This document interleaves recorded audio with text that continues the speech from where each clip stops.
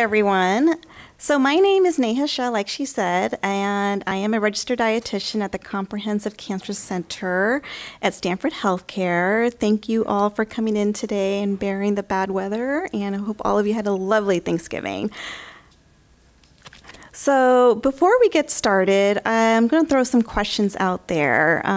Whether you or you may have seen your loved ones with cancer, how many of you, seen, say, a significant amount of weight loss amongst them? Yes? Okay. How many of you have seen a huge loss of appetite, eating way less than usual? Okay. How many of you have seen, say, a visible loss of muscle, like the legs and arms look skinnier than usual? Okay, so all the raise of hands, it highlights certain symptoms associated with malnutrition, and certainly malnutrition commonly arises in cancer patients. The research has shown that malnutrition can impact up to 85% of patients with cancer.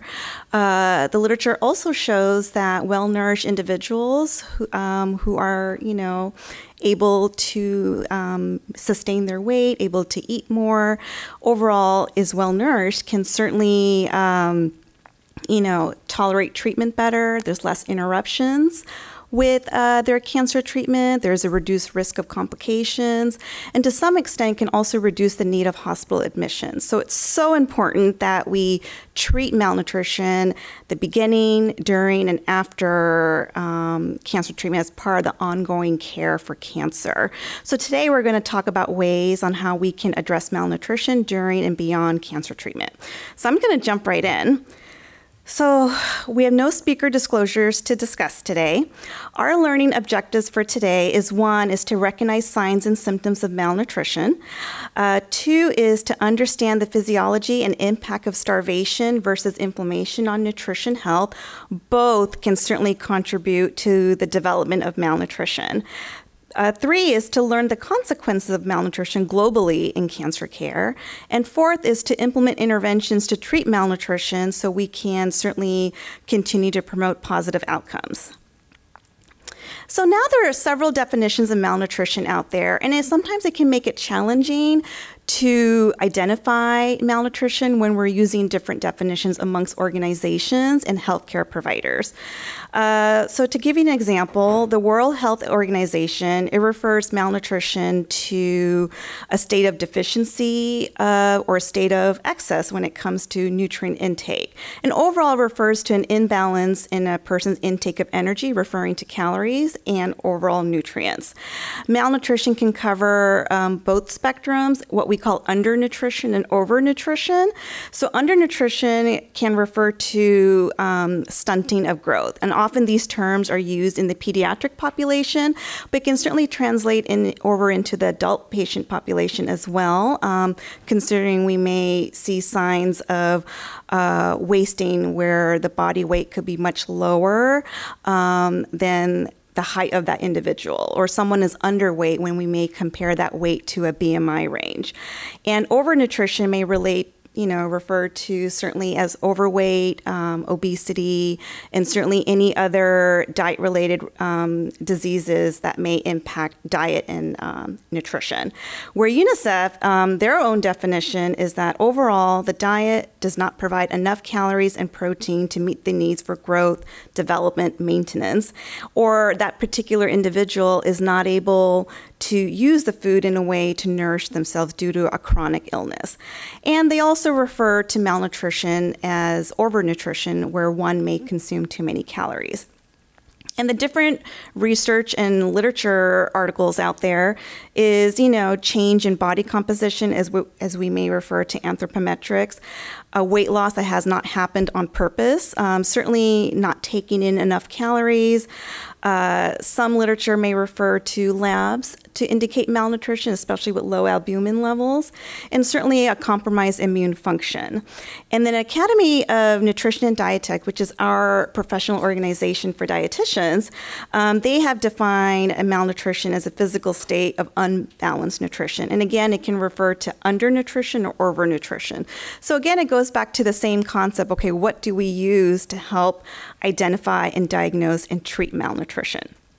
So at this point, there's really no standardized definition of malnutrition, but as dietitians, we know what we look for when we want to screen for malnutrition and go from there to help our physician teams to diagnose malnutrition. So what are the characteristics of malnutrition? So we use the consensus recommendations from the Academy of Nutrition and Dietetics along with the American Society of Parental and Enteral Nutrition. So they have outlined several characteristics that may encompass malnutrition syndrome, where one is weight loss. This weight loss has happened not on purpose. We are not clear why this weight loss has happened, but there is a weight loss. Two is that there's not enough calories coming in from the diet, and in turn that has led to the weight loss as well. Loss of subcutaneous fat. Subcutaneous fat is our deepest layer of fat, and any type of weight loss can go deeper beyond with impacting our fat stores as well as our muscle stores. And over time, patients can certainly experience a loss of both. And it can certainly occur in stages where in the beginning it may not be as visible. And then as one continues to lose weight and lose fat and muscle stores, the signs and symptoms are apparently can become quite visible. Fluid accumulation, where fluid can certainly build up in the hands and the feet and the legs, and that could be a possible sign of malnutrition as an imbalance has occurred within the nutrients in the body. And the last thing is an abnormal hand grip strength, which is an assessment of muscle function. And with using the hand grip strength, that is a newer tool that's being used out there. Several of our teams, our colleagues, are using this assessment within their teams, and we're hopeful we can bring it into the Cancer Center one of these days. So our screening criteria is that, if one of our patients start to exhibit two or more any of these symptoms, then they need to be further evaluated on the extent and how severe these symptoms are to help carry that diagnosis of malnutrition. So why does cancer increase the risk of malnutrition? Cancer itself, it does place a higher demand on metabolism, okay? So calorie needs, protein needs, fluid needs are going to be always much higher during the course of cancer than an individual that does not have cancer, okay? So using this as an example for a 56-year-old male who's 5'10", 170 pounds with a BMI of 24, his needs without any diagnosis of cancer could be at 1,900 calories, 62 grams of protein, and 1,900 ml of fluids. But with the cancer diagnosis, to help compensate for the increase in demand on our metabolism on the body, this same individual may need 2,500 calories or more to help compensate, along with 115 grams of protein, as well as 2,700 ml of fluid. So overall, there's an increased need of calories, proteins, and fluids across the margin. However, for those who are experiencing side effects from cancer, they're not feeling well enough to eat, or maybe they don't have the help that they need to help put their meals together because they're so tired from their cancer treatment, can all play a role in getting in the way of meeting these needs. So where is all the calories and protein needs? Why is it increased in cancer?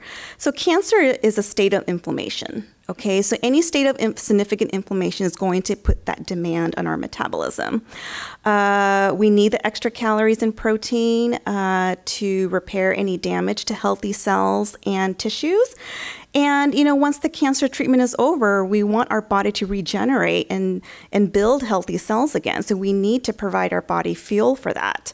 And then last is that to really help, correct changes in body composition to stabilize weight, stop losing weight, and to restore muscle in order to be able to move forward. So these are some of the reasons why we need more calories and protein to help meet these needs. So what are the causes of malnutrition in cancer? There are several players here. So for one, certainly symptoms, side effects of cancer treatment. This could be taste changes, where foods do not taste as they should. we naturally want to eat foods that we like, and we may not eat foods we don't like. So it may create an aversion to certain foods that we used to love. Restrictive diets, where some diets tend to pull out multiple food groups. I'm so sorry. Certainly, based on, what your physicians are telling you, what your providers are telling you, what you read on the internet. There's always some guideline out there not to eat this during the course of cancer treatment, which can lead to a restrictive diet. Fear of eating, fear that my diet's going to worsen my cancer, fear that whatever I eat is going to make me feel sick, fear of, just anything, fear related to foods can certainly lead to eating less. And moving over to anthropometrics, so we already talked a little bit about the weight loss, body composition, where there is a change of how much muscle we may have or the level of fat stores that we have. Sarcopenia is a term that's used when there's a loss of muscle mass. So all that can contribute to malnutrition and cancer. Nutrient losses, inflammation itself can do that. Malabsorption, certainly when one has altered bowel habits or, having surgery, say on their small intestine, that impacts their ability to absorb the nutrition that they're eating, or certainly any type of surgery on their pancreas, like for example, due to pancreatic cancer, can certainly impact how our body digests and absorb the nutrients that we need. So one can, potentially eat 2,000 calories, but I don't know if you're absorbing all that 2,000 calories. So again, malabsorption can certainly get in the way of being able to stay nourished. And then medications, chemotherapy and radiation, they can certainly highly contribute to the cause of malnutrition because they're the reason why we may develop side effects or, weight loss or inflammation along that way. So there's different causes of malnutrition, and all of them need to be looked at in order to treat malnutrition. So what is the impact of malnutrition in cancer? So we already touched a little bit already, but one is that, loss of muscle mass and subcutaneous fat.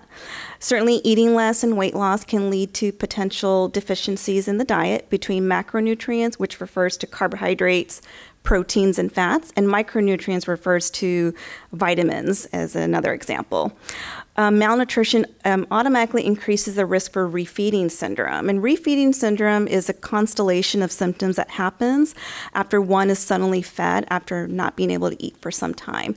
And we see changes in their labs, especially with potassium and magnesium and phosphorus levels, and we want to go slowly with those individuals. Malnutrition can impact how our organs are functioning, especially with the heart and lungs. With poor wound healing, our body doesn't have the nutrients it needs to heal, so it's slow. Certainly after surgery, there's a lot of research to indicate we're able to optimize the nutrition before surgery. It can certainly enhance outcomes after surgery and may lead to a shorter hospital stay as well. So again, it can delay that if one is entering surgery malnourished. And certainly when we say functional capacity and strength, a sense of weakness and more fatigue, not being able to do that 30-minute walk that you used to. That is also a consequence of malnutrition. So with all of that can lead to, as I mentioned earlier, more hospital stays, a longer hospital stay as well, admissions, hospital costs, and overall quality of life. So the next two slides are going to focus on the impact of starvation and inflammation on nutrition from a physiological perspective. So starvation without inflammation, we're eating less. This is a common occurrence that happens when we're sleeping during the night. So when there's no food or fluid coming into our body for some time, then our glucose levels will drop. And this triggers certain hormones to be secreted. So for one, glucagon is a hormone produced by the pancreas as well as insulin. So insulin levels go down and glucagon levels go up to help raise that glucose levels. And then with that said, that triggers a cascade of events where glycogen, which is a stored carbohydrate, it's stored in the liver and it's broken down to help raise that glucose level. And then once the glycogen stores are completely gone, then it leads to protein and fat breakdown in the liver to make glucose. And this is pulled from your muscle and from your adipose tissue to bring that in. And this is within 24 hours. And then over time, it will switch over to making ketone, which is made from fat for fuel. And this is after 2 days. And during the course of starvation, our metabolism slows, our muscle is preserved to protect it, and we use fat as a primary fuel. And then, like I said, this can happen as an example during the night. In the morning, we wake up and we replenish our body with nutrients from our morning meal. Now, with inflammation, okay, so what inflammation does is that it triggers production of other hormones, cortisol, glucagon, growth hormone as examples. And these hormones trigger a cascade of events, which is quite different from the mode of starvation. So for one, these hormones will trigger protein breakdown in muscle, fat breakdown in adipose tissue, protein and fat breakdown to make glucose, and then cytokine synthesis in liver. Cytokines is like an inflammatory marker. And overall, all these nutrients are breaking down to be used as fuel to meet that demand that's imposed on our metabolism during cancer. And it's just used the body sees it as a threat. We need to heal, we need to repair. So metabolism automatically increases to help provide nutrients to repair tissue. So because this is what potentially can happen with cancer, that again, not being able to consume enough calories and protein to help meet this demand can lead to weight loss, loss of muscle mass, loss of subcutaneous fat, overall lead to malnutrition. So with the diagnosis of malnutrition, overall, as dietitians, we look at what characteristics are coming forward from our patients. Or have they lost weight? Are they eating less? And then is there inflammation present? And we tend to characterize this malnutrition based on the characteristics identified and as well as inflammation. And then really looking at, is it a starvation-related malnutrition or is it inflammation-related malnutrition? And then that's going to help us determine our interventions as well as estimated calories and protein and fluid needs for this patient. So with that said, I talked a little bit about the background of malnutrition. I'm going to turn it over to Astrid to talk about ongoing interventions. Thank you. Great. Thank you, Neha. So my name is Astrid Shapiro. I'm an oncology dietitian, and we work in the same department, working with patients that are going through some stage of the cancer care process. Maybe they've just been diagnosed and they want to, get their nutrition up before they have their surgery and therapy. And then also, managing side effects, which I'm going to talk a little bit about here. And then also we do some work in survivorship after treatment, then what? So Neha did a wonderful job at explaining, what's really happening in the body, what's different in the body during cancer and during cancer treatment that will change sort of the nutrition goals to help prevent or resolve malnutrition. So in terms of, the patient's experience, there's a lot of different factors that can impact why they're getting less food and less fluids. And one of the most common side effects or results that a patient may experience, maybe even just by getting a cancer diagnosis and knowing I have cancer, is that the appetite can go way down, just not interested in food, feeling really stressed. Often a lot of the treatment drugs can also cause a decreased appetite. People also often find that the natural hunger cues, like that you get when you wake up in the morning to have breakfast or lunchtime or dinner, are just not there for a number of reasons. And so that can make it very challenging to stay in a routine of getting adequate nutrition at the frequency and at the concentration that's needed. The second item, symptoms. So symptoms that can develop from the disease itself. Maybe we've got a tumor in our intestine that's causing a blockage. And so every time we try to eat, we get really nauseous because we can't pass any solid foods. We can also get, early fullness. A lot of patients, especially ones that don't have a very good appetite, will say, well, I finally got around to eating something, but I could only handle a couple bites and I just felt really full. So that's also very common. Fatigue is very common from just stress and from, like maybe if somebody's getting radiation, it can be very exhausting and dehydrating. Nausea, vomiting from the chemotherapies at times. Neha had mentioned taste changes. One of the more common side effects of certain chemotherapies, and also when one is getting radiation to the head or neck area, it can distort the cells that help to produce our taste buds, which are very sophisticated, and it can really tweak and kind of throw a monkey wrench in that signal transduction that comes from the tongue to the brain, which tells us what flavor that is. Also altered bowel habits. Maybe somebody's getting diarrhea, they're getting dehydrated. Constipation can be common. Constipation actually contributes to lowering appetite often, and it can also potentiate nausea as well. So oftentimes when we're working with the patient, we're treating one symptom to help resolve multiple symptoms.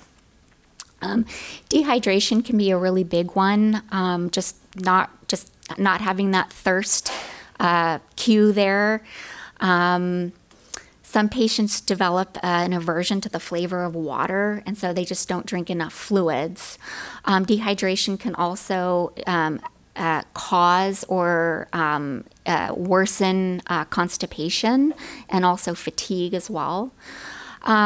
Maybe there's not a good support system at home. The patient's tired and they think that they have to cook all of their meals from scratch, and they're just getting worn out. They don't have anybody to help them, get access to foods and stuff like that. So logistics can also be a barrier. Emotional stress, well-being, those are absolutely really, really important things to address. So like, are we addressing depression? Are we helping to manage stress? Are we also having discussions with the patients and the caretaker about what sort of the changed eating experience is like for the patient?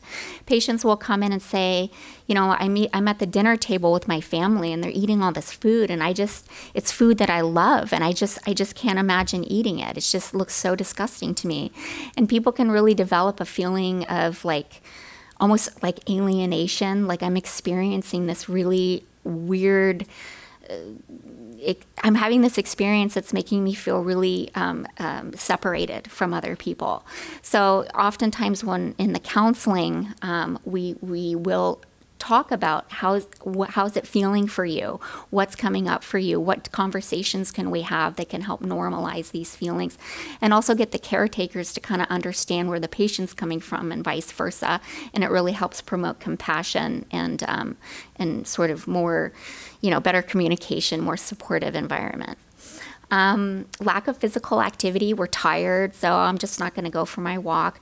However, we know that even with any patient, like a hospitalized patient that's recovering from a surgery or an illness, we want to get them out of bed and go for a little walk every day. It really does take the edge off of the fatigue. It helps promote circulation in the body to get those nutrients to the cells that we want to nourish. Also helps see if I can say this correctly, oxygenate the tissues, which is really important, and also bring wastes away. So one of the other things that can happen too is poor medication management. So oftentimes people going through treatment are going to have to be taking lots of medications supportive medications like to help with the nausea, to help with the constipation. And sometimes, patients will, just not want to take another pill. And they're like, well, I'm kind of nauseated and, I'd rather just not take the pill. So, and we understand and respect that, but what we really hope that the patient can understand is sort of looking at, well, is this symptom to the point that it's impairing my ability to meet my nutrition goals? And then maybe reconsider. Sometimes just doing a trial of taking the medication scheduled, so several times a day as prescribed for a few days, can also help somebody who's been resistant to taking the medications figure out for themselves by doing that short experiment whether or not this is something that will really improve. So that's pretty important. So in terms of the actual interventions for addressing malnutrition, there's different modalities. Of course, first of all, looking at, the food and the nutrient delivery aspects. Let's see, where am I here? Oh. Obviously looking at your meals, your size of the meals, how many you're having a day, looking at adjusting calories. Maybe Bob is like not eating very much at the beginning of the day and he's trying to load up all his calories at the end of the day so that within a 24-hour period he's still not meeting his needs. So really making sure that we're spreading the calories and the protein throughout the day. We may need to increase or decrease certain nutrients in the diet. Like maybe somebody's not getting enough protein, or maybe they're eating really high fiber, which is kind of less opportunity to get more calorie-rich or protein-rich foods in. So we can look at that. Also, again, improving access to foods or the eating environment, making sure that they have foods at home. Sorry, wasn't close enough. And that, maybe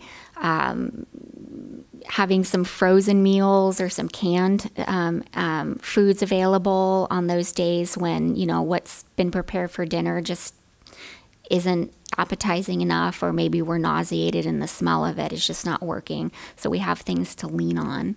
I did also want to say that in looking at food and nutrient delivery and thinking about the food environment,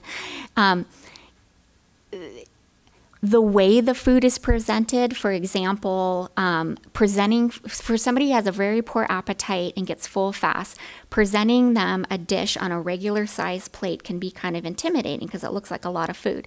If you take that same food and you put it on a smaller plate or put it in a smaller cup and present it to them, they tend to have more confidence, like, okay, it doesn't look like so much. So there are certain strategies about just the behaviors of the way we eat and how we present it that can also be helpful. Okay, and then nutrition education and counseling, and that's really where the dietitians come in. So usually when we meet a patient for the first time, the very first thing we want to know is, let's talk about your current dietary pattern. And so from there, we can really work with and individualize the recommended dietary plan based on where the patient is already operating from. And ideally, that's more realistic. I mean, somebody's going through treatment.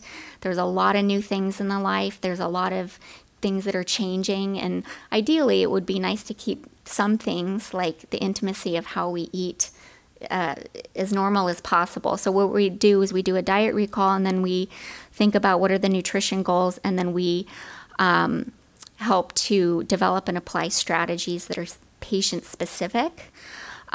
We also educate, like, what is the recommended nutrition pattern during treatment for you and the outcomes we're looking for. This also is a very important place in which we can get a little more information about what the patient's knowledge base is and what their belief systems are about the food we're eating. Neha also did talk about how people can develop a lot of fear about what to eat, worried that it's going to worsen their cancer, or that they may have heard about a special anti-cancer diet, which is a very restrictive diet. And oftentimes what we will see is that many people are over-restricting their diet unnecessarily. And so really what we want to do is diversify the diet as much as possible. So that's really where our focus is there. Coordination of care is really important. Sometimes there are other things going on with the patient that are not directly nutrition related, but impact nutrition. For example, somebody who has head and neck cancer, they might have a tumor in an area that's making chewing and swallowing really difficult. They may have like a really dry mouth from treatment, which makes eating the normal foods that they like chips or toast, really difficult. And so they just say, I'm just not going to eat that. But then they don't replace it with something. So what can be really helpful is to send them to the speech therapist who can who can do a swallow study on them and make recommendations on what are the optimal textures that are safe. Also with swallowing, some people will develop a lot of coughing and choking, which I forgot to mention, and that's again where the swallow study can be really helpful. Also, if somebody maybe wants to increase their physical activity and they're not really sure what's safe to do, we actually do have free exercise consultations that we can kind of connect you with to do that through the supportive care program. Lots of resources there, so we work with them quite often. All right. So some of the specific strategies, and these are concepts that we use to help improve intake, are first just being, appreciating why we need the nutrition and how much we need, and then really planning and preparing to eat on a schedule, not based on hunger. And usually trying to replenish calories and protein at least every 3 hours. I like to say every 2 to 3 hours, so that we're eating like it says underneath that, small, more frequent meals. And this does really help manage some of the side effects of like early, when you get full fast, called early satiety. Eating smaller meals is going to make it more likely you're going to be able to finish the meal, and that you're not going to be so full by the time you have your next meal that you're not going to be able to even think about eating something. So when you're building your plate, like when you're choosing what to eat, you really want to prioritize consumption of high quality proteins and energy dense foods. So foods that are going to give you calories for those energy demand. So the most energy quality in terms of concentration comes from carbohydrate-rich foods and fat, whereas we want the protein to be preserved for repair and preserving muscle mass. And in the next slide, we'll look at some examples, like a sample list of protein and calorie content of various foods. If we're having a lot of symptoms like sore throat, diarrhea, something like that, or we're getting full fast and we just can't get a lot of volume in, we may want to do things like consider limiting high fiber foods, because you think about fiber. Fiber is it's a very sort of like it has a lot of bulk in it, but that takes up real estate in our stomach and in our intestines that doesn't offer calories and protein. So some of the more high fiber foods would be like non-starchy vegetables like broccoli, cauliflower, all the, Brussels sprouts, all the, kale, all the really healthy foods we're supposed to be eating. It's great to be able to eat those when we can, but when that fiber load is getting in the way of us, we're still losing weight, then we may want to reconsider adjusting that for the time being. So these are really just sort of reprioritizing for the short term, and then long term, when our digestive systems have recovered, when we're eating well, we can start massaging these foods back into our diet. We also may want to consider limiting digestive irritants like fried foods, spicy foods, caffeine, or alcohol if we're having nausea or maybe reflux or just abdominal pain with meals. So a lot of it is about really paying attention to what the body's telling you, and then we talk about it and we can help you make some decisions around there. And then also optimizing what I call food acceptability. So with the taste changes and the poor appetite, we may not be hungry, we may not be interested in eating. The food that we're eating may not taste like we expect it to. And all those things can decrease our interest and our desire to eat. So we want to, adjust things when and where we can. So texture, if hard food is difficult to chew, then let's do soft food. So instead of chips, let's do maybe a soft cooked rice or something like that. So maybe substituting the nutritional value of one food for another that fits more of the needs and is easier. Adjusting temperature of food can be very effective, especially if we're nauseated. Hot foods tend to be more exacerbating, whereas cold or room temperature foods tend to be a little easier. Plus, foods that are room temperature or cold don't have that strong aroma that some more aromatic foods like chicken soup or something like that can have if we're feeling nauseated. We can also work with flavor. Sometimes eating more bland foods can help manage nausea better than eating foods that have really strong flavors, or vice versa. And this tends to be a very subjective experience for patients, and so we really just have to kind of check, and it can change over the course of the treatment. So what I want to do here is just take a minute. I want to just give you guys an opportunity to just kind of check out this slide. So this is a sample list of calorie and protein content of various foods. So I just want you to look at it, kind of consider, what we just talked about, really focusing on calorie dense and protein dense foods and focusing and prioritizing that. And I wanted you to just let me know if any observations that you may notice. Just can yell it out. Even the dietitians. Yes. Oh, sorry. There you go. That would be helpful. Fats. What's that? I see fats. Yeah, what about the fats? I see lots of healthy fats. Lots of healthy fats, okay. Lots of plant-based fats. Yeah. So I'll show you my observations. So my observations, so I'm looking at the top left corner. We're looking at, okay, we see some lean animal proteins, beef, turkey, salmon, chicken. We see an egg. And then we also see some dairy products. And then we look over at the calorie. And they seem, on this list to carry a pretty good amount of calories. And then looking over at the protein, they seem to be sort of in the higher range of protein provision. We go down to beans, which is a really great plant-based protein. Not everybody eats animal protein.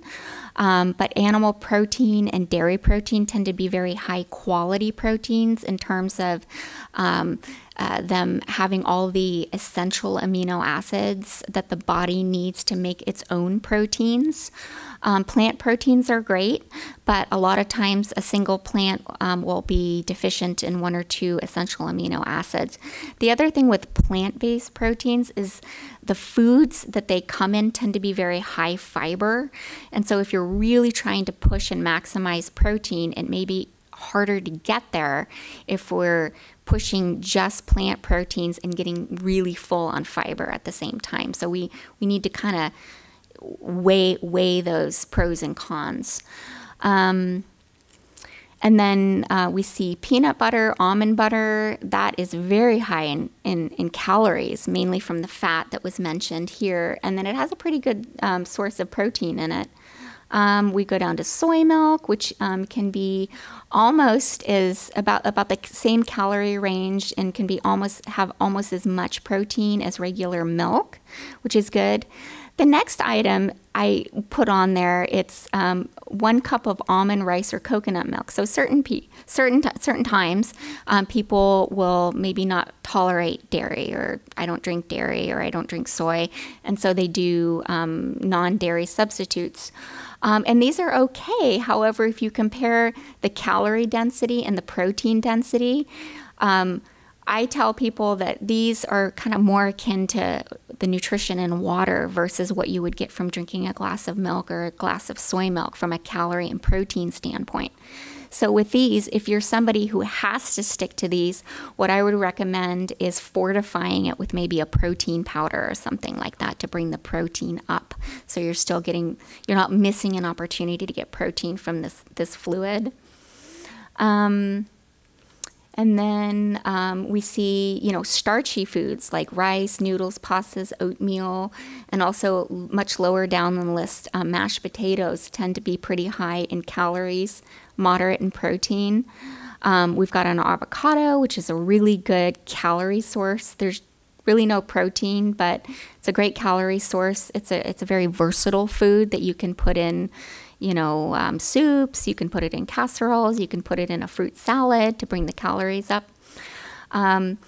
The two at the bottom, cooked vegetables, so those non-starchy vegetables that are high in fiber, low in calories, low in protein, and then your leafy greens are going to be extremely low in calories and protein. So you want to negotiate, is this what I want to be loading up on? Like, do I want to have half of my plate a salad and then a chicken breast and potatoes, or do I want to do more of the chicken breast and potatoes and then maybe eat a little bit of the salad later after I've made sure that I've focused on the calorie dense foods?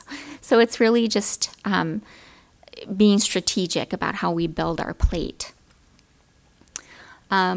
I also just wanted to point out that a lot of fruit, like watermelon, for example, can also be very low in calories. A cup of watermelon would be 45 calories and less than 1 gram of protein. So I have a lot of patients that like to eat fruit as a snack. But when we compare, maybe having half of an avocado with a cup of watermelon, there's a huge disparity between the calories and the protein. So I would say, enjoy your watermelon, but have smaller amounts of it and pair it with something that has higher calories and protein.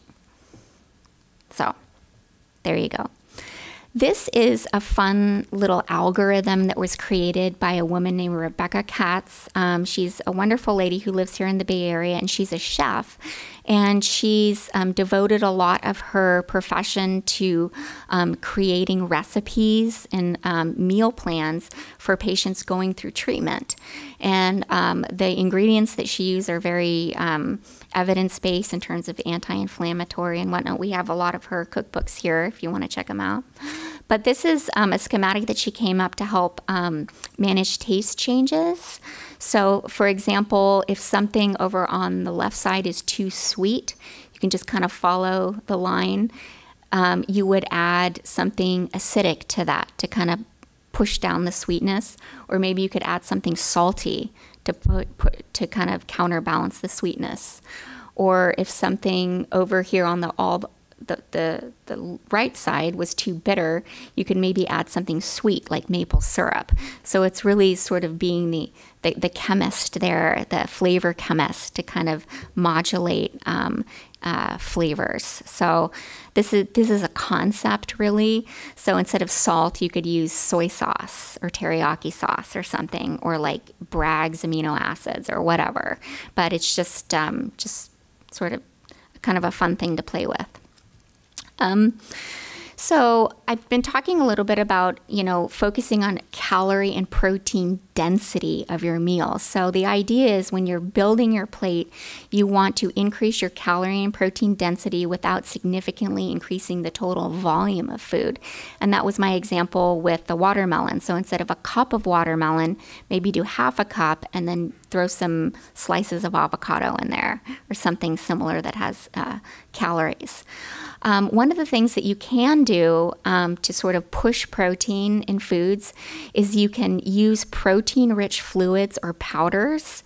in your food. So for example, I encourage a lot of people to try using milk or soy milk instead of water when they're preparing their cooked cereals, or even rice, or even noodles. And some people go, yuck.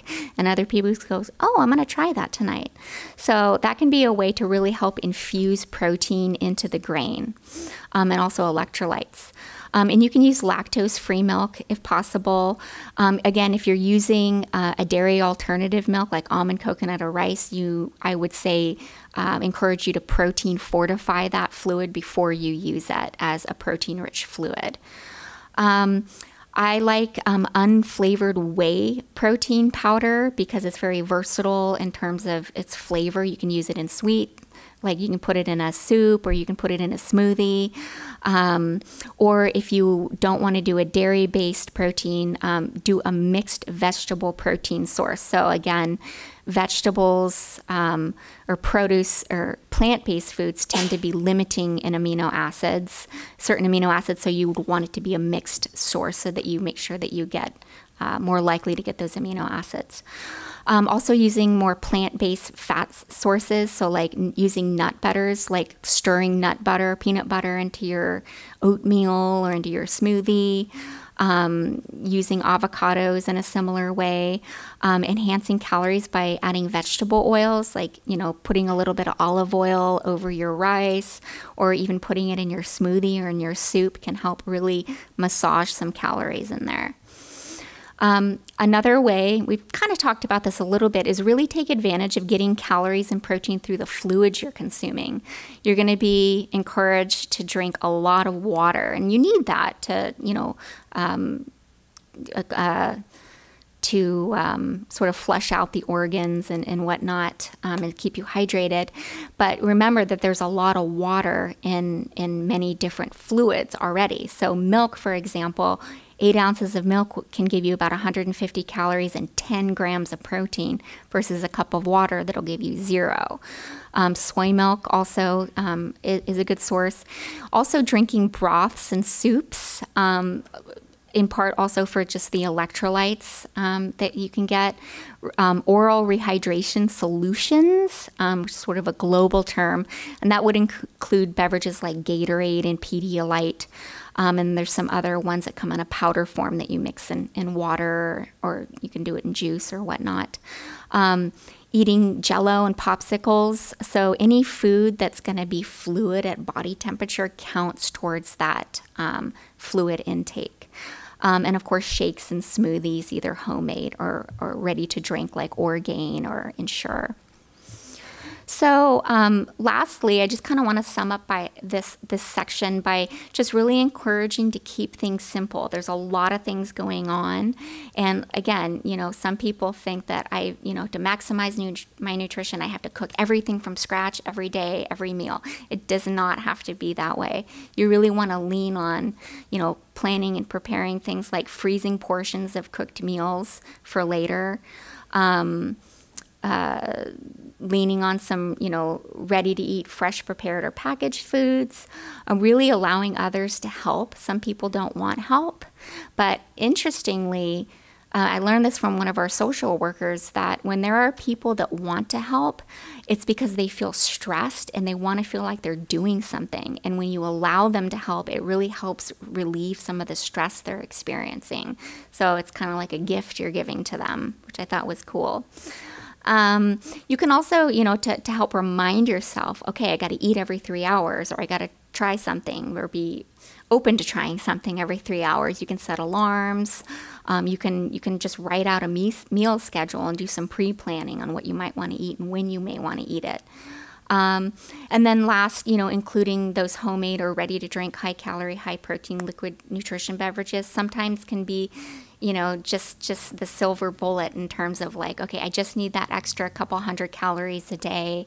And if I just drink this smoothie once or twice a day as a snack, then that'll cover me. And drinking calories and protein is great because you're not only giving yourself calories and energy molecules and protein, but you're also hydrating yourself at the same time. So that's really helpful. And there's a wide variety of options available, conventional for, just your average Joe. There's also organic formulations, allergen-free formulations. There's plant-based, there's vegan. There's also one to manage, high blood sugars or, malabsorption, stuff like that. So come to your dietitian and ask us.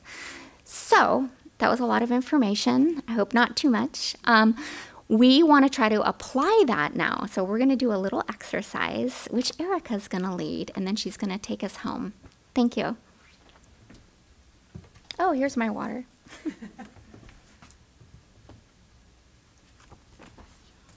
All right. Hello, my name's Erika Connor. And I've been at the Palo Alto Center for many years, and now I'm at the South Bay Center since it's open. So I've done this for many, many, many years. So as far as our little exercise now, is here we have just a plain bowl of oatmeal, or it could be any hot cereal that you like. Let's just say that. What types of things, with Astrid's fabulous review of boosting calories, what types of things do you guys think what would you do with this oatmeal? If, again, you're looking at this, it's morning, or it could be evening. You're looking at this going, I got to get this in, and I got to make this worth my while. So what do you, oops, gosh, thank you. What types of things would you guys do to this bowl of oatmeal? I always have oatmeal every morning, and so I always add blueberries or raspberries, dash of honey, Great. And milk. So Okay, blueberries, raspberries, dash of honey, milk. Awesome. I'm using oat milk, no oat. The oat milk? Okay, yeah. So again, adding those things, or what I'm looking at is calories, calories, calories, calories. Wonderful. Any other suggestions anybody else has? Butter. Anything? You could add butter. You could add, so a couple things that you, again, to kind of review, looking back at the previous slides and things like that, is first thing you could do is how do I make my oatmeal? Do I make it with water? Could I make it with, a different liquid as far as a milk or a milk alternative? So just by doing that, oftentimes you're increasing by 100 calories approximately, just right off the bat. The other thing too is just what additions could you add? If you're adding anything from butter to, some people will add oil, a couple tablespoons of avocado, things like that. A couple tablespoons, either 1 or 2 tablespoons of a nut butter, also stirring that in. Many, many different things. So basically, all of those things is literally approximately 100 calories, 100 calories, 100 calories. So we've gone from 160 calories of just oatmeal with water to sometimes close to 500 calories, depending on the concoction we kind of create. So lots of different options, including anything from fruits to, again, those healthy fats. And I know it sounds weird to think, why would I add avocado to my oatmeal? It's actually very interesting to do, and depending on, again, what's going on. If if that mentally is a roadblock, then okay, we need to consider something else. But for a lot of people who already have dull tastes or, again, taste challenges, and they can't even taste it, some people are willing, I'll add that avocado in because I can't taste anything anyway. I'm going to be fine with it. So it also kind of depends too on where the mind's at. We have a lot of creative additions for sure. So the next steps. So when oral diet is not enough, what do we do? Number one, we review and optimize medication management of symptoms. So we, as a team, collaboratively, we will say, what are the issues at hand? Is it pain? Are we taking pain medication? And if we are we constipated? Mm-hmm. So again, where's this loss of appetite, and eating challenges coming from? Nausea, same thing. Are we taking the medication or are we trying not to take the medication? And where are these obstacles? Gas, digestive issues. Again, what's the problem at hand? And more importantly, what are we going to do about it to fix the problem? We could consider appetite stimulants. So that's certainly an option. There are many out there that are just appetite stimulants. There are many that will help with sleep, and a side effect is increased appetite. So it really depends on, again, everybody's individual situation at hand and what the best fit is for that person. Consider enteral nutrition, which is nutrition through a feeding tube, or parenteral nutrition, feeding through an IV. So again, we work with the team and you as a patient. What is the issue at hand? And if we need to get fuel in, if it can't go through the mouth, what are our next best options to really try to minimize and certainly avoid malnutrition? Some indications for enteral nutrition, so again for tube feeding. This involves, again, delivery through a feeding tube and through typically specialized formulas. Some indications would be a functional or partially functional GI tract, because we want to use the gut as much as possible. Inadequate calorie intake or intolerance to diet and not safe for oral intake. So that could be head and neck populations, inability to swallow, unsafe to swallow. So the last thing we want is aspiration and then dealing with pneumonia. This could be tumor burden, as far as maybe a tumor in the esophagus, not able to pass food down. Many different issues at hand. Or have had weight loss that has progressed. So some people might be eating, they're so challenged with side effects, all the ones that we previously talked about, just not able to meet the needs. And so some people may have a feeding tube and feed at night, and then they eat during the day. So it all depends. Again, very individualized adventure, where also we play a very important piece of that because we work with the entire team, as well as with whichever selective company who's providing that service for you. So we work actually very closely with that supportive team. Some indications for parenteral nutrition, so feeding through an IV. Again, not able to tolerate any tube feeding or enteral nutrition, not able to get, or maybe not even able to get the feeding tube placed. So that could be kind of, again, tumor burden. It could be anatomy. There could be a lot of different complications with that. Malabsorption of nutrients causing weight loss. So that's a big one. So where we would actually bypass the gut and just, again, say, okay, GI tract, you rest. We're going to, get you some nutrition through your veins, through the IV. Complete obstruction of the intestine. That's possible too. So again, if we can't feed through the GI tract, we'll go another route for sure. Or the paralysis of the GI tract, same thing. The GI tract is not working, it's not working at the time, it's resting, and so we just go another route.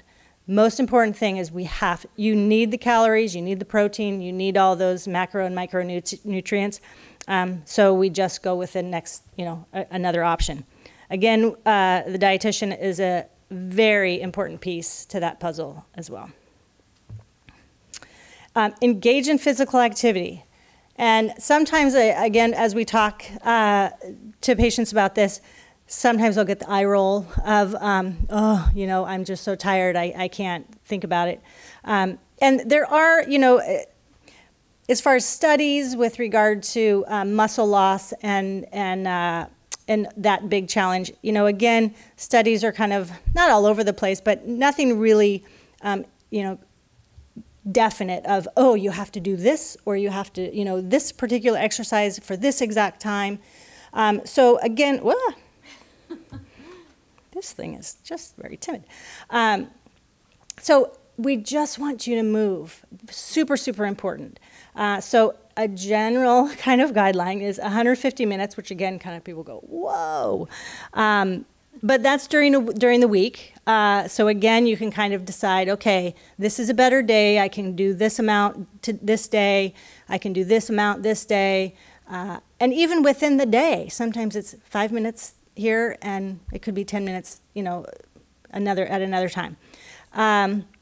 Muscle strengthening too. I really, that could be just as simple as using just your own body weight and strength, to sometimes picking up something in the kitchen and doing that, to even weights. Again, the supportive care program is a very, very important piece to that. The exercise program, I cannot say enough great things about it. There are many, many realistic, that's the key factor, realistic exercises that you can do at home. Even if you're sitting in a chair and you're just lifting up your legs, you realize, oh my gosh, I have a muscle there, you know, and I can feel it working. So even if it's doing that 5-10 times a day, it's so much better than nothing. So super, super important. And if you are feeling good, then go for it. Then go for that walk. Go, you know, do those extra exercises. You know, we don't want you to overdo it, but that's the other piece is with regard to the exercise consultations, they can help you come up with a plan, a realistic plan that can really help you, you know, again, get through the day and certainly get through treatment and to as far as a faster healing process as well. So again, you already know the kind of the role of the dietitian because we've said it so many times. Just to be there again as a support to specifically cover the nutrition aspect and hopefully, like we mentioned, avoid, if not slow down and stop the malnutrition you know, issue at hand. To certainly develop a personalized plan at home to help reduce side effects. Again, working out what exactly is the problem at hand and what can we do to minimize, possibly, or even make it go away so we can eat and drink appropriately. And certainly give ongoing support, super important. You know, we're just happy to help as much as we can. With regard to just patients, you know, sometimes forgetting to eat. You know, I have somebody today I called about 1 o'clock, and he picked up the phone and I said, "Did you eat lunch today?" "Oh, it's you.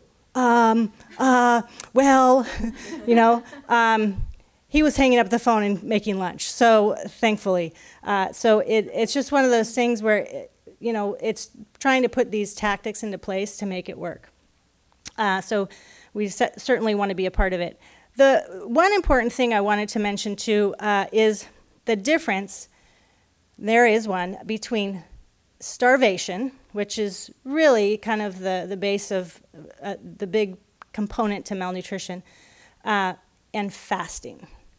So fasting is different. The big difference is fasting is intentional. Starvation is unintentional. We're not trying to do this to ourselves. The other piece is that fasting, there's so many different really kind of models of fasting.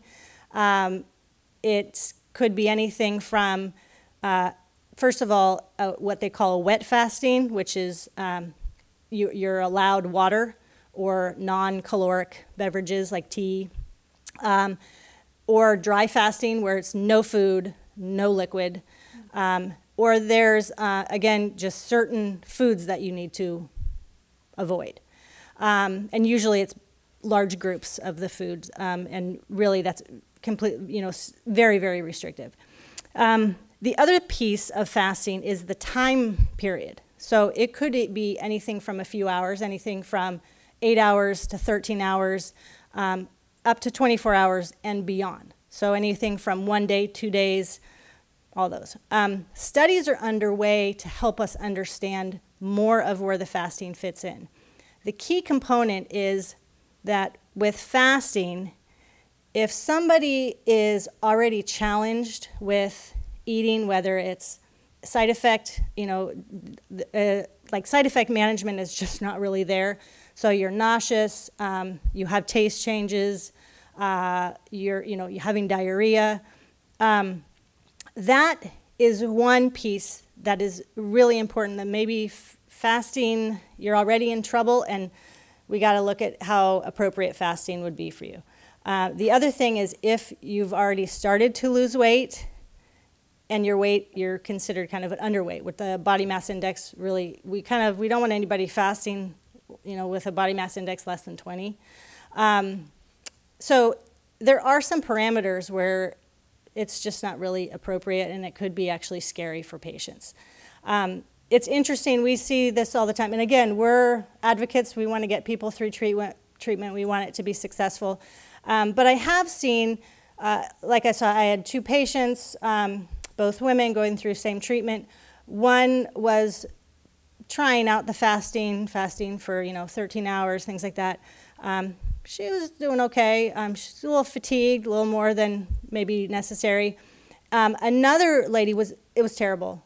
It was exacerbating her nausea. It just didn't work. So again, it's a concept that you have to ask, is this for me? Is this going to work for me? Really, really important. And that's again where we can help as far as making sure things aren't too restrictive. And again, just the overall goal of better outcomes, strength, quality of life, all that. And as far as the summary, talked about inflammation from cancer increases risk of malnutrition. The malnutrition can lead to longer length of stay in the hospital for sure, multiple hospital admissions, increased risk of mortality and morbidity, and decreased quality of life. So we just want to really try to avoid that. Assessing for moderate or severe malnutrition involves evaluating for weight changes, decreased food fluid intake, loss of muscle and fat mass. And that's one of the things I think that is the most prominent for somebody, especially a caregiver who's caring for somebody who's going through treatment, is they actually will see the muscle and fat loss. Or certainly if they, put their hand on their loved one, and it's like you put your hand on their arm, and it's like, oh, that arm's a lot smaller than it used to be. So again, just those real key components that we unfortunately look for in malnutrition. And then as far as interventions, that may include addressing symptoms first and foremost, for sure, from the cancer treatment, and then certainly just being as creative as we can at adding extra calories and increasing physical activity. So everything being realistic and within reason for that particular person. And references if you're interested. So thank you so much, and if any questions, we're happy to address those. Did you come up with anything specific as far as, because when I first got this, I was reading that sugar is so bad for cancer. Cancer just devours sugar, so I cut sugar out of my diet all the time. So whether that was a good thing or a bad thing, I don't know. But there's nothing in this saying, well, if I were you, I would avoid sugar and things like that. So is there sort of lists of food that you would say, well, but and then like broccoli is supposed to be brilliant, but you have to eat 600 pounds of broccoli to make any difference. So, right, so you have to kind of weigh it all up. So. Right. So again, the question is that we didn't address sugar because again, sugar is not necessarily, there's not a malnutrition. I mean, there can be. When we talked in the very beginning, when Neha brought up the overnutrition, so a little tidbit on that is that overnutrition leading to malnutrition is a good example of that is somebody eating a diet, a lot of highly processed foods, a lot of added sugars, where, again, they're getting all these calories, but very little nutrients, micro and macronutrients, very little protein. That's a good example where somebody actually could still lose muscle for sure in that situation. From the sugar perspective, again, it's not, really part necessarily of the malnutrition piece. However, just to address it, is a suggestion is to look at any added sugar. So it's not saying, oh, I can't have that fruit, or it's not saying, oh, no grains for me. That's not what it's about. It's about looking for the balance, making sure, again, like Astrid had mentioned, looking at like your plate, and do you have a protein source? Do you have a grain, a carbohydrate source? Where are your vegetables coming from? Looking at that balance piece.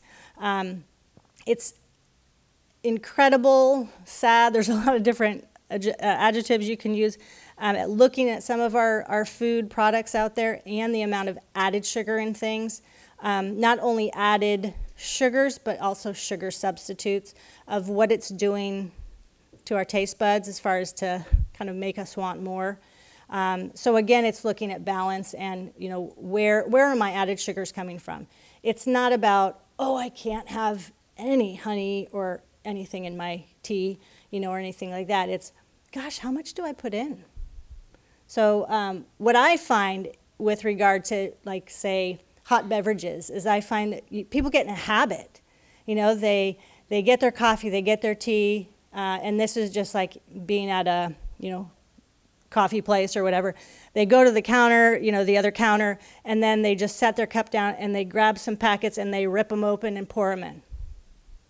And I want to so badly go by and say, when was the last time you kind of ripped maybe one open, did a little, stirred it, and then tasted it?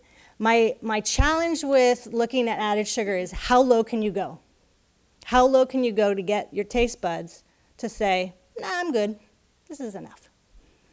Okay, so again, just some strategies with regard to, you know, trying to minimize kind of the added sugars. So, do you guys have anything to add to that? Okay, okay, okay, yeah.